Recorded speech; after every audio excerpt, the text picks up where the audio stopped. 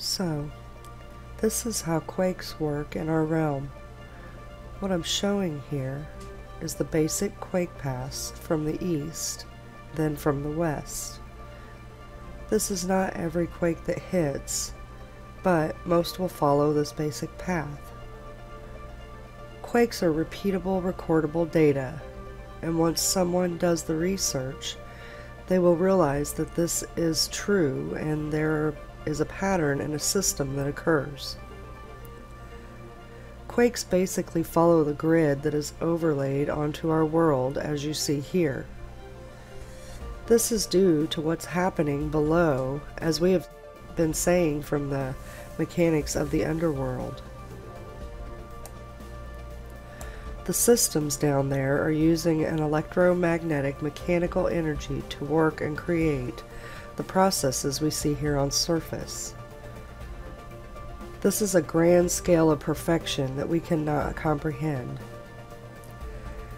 As the energy moves along that is producing our luminaries in the heavens, a switching of the magnetics below is occurring.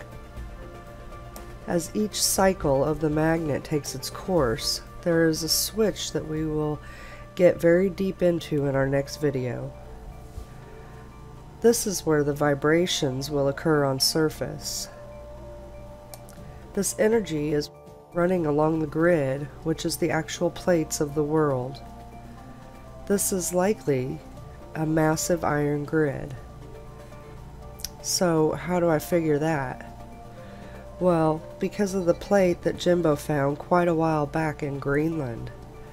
A massive plate coming out of the ground that happened to be exactly where the grid is here in the map. That was just one small piece of the grid exposed.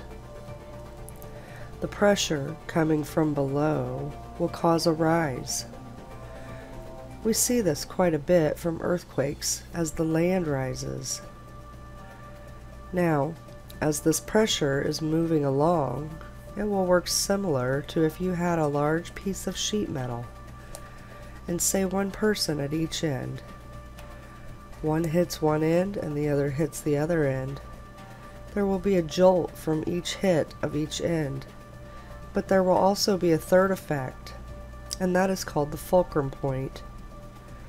Both ends will then vibrate to the center where the third jolt will release, which is what happens in quakes.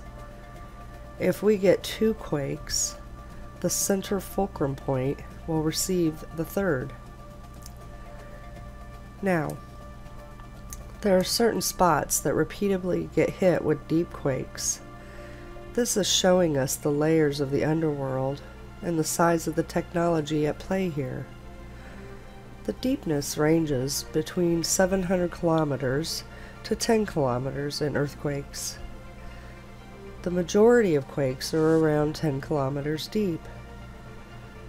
The very specific areas of deep quakes do show us where the larger pieces are, though. Fiji has the deepest quakes recorded, which is showing us the size of the launch piece for the sun, since Fiji is coming right off the eastern gates. The larger piece of tech is going to send great shock waves up and down, causing a seismograph to read the energy at great depths. This system will follow across the realm as pertaining to the sun luminary. Certain quakes will occur repeatedly each day in the same location while the sun is entering the area, and again as the sun is leaving the area. This also occurs with all luminaries. We also have to factor in alignments. As planets align and eclipsing occurs, this also adds to the quake energy, and larger quakes happen on our surface. So, this is how quakes work, so be sure and check out our next video for a very deep understanding of the magnetics of the underworld.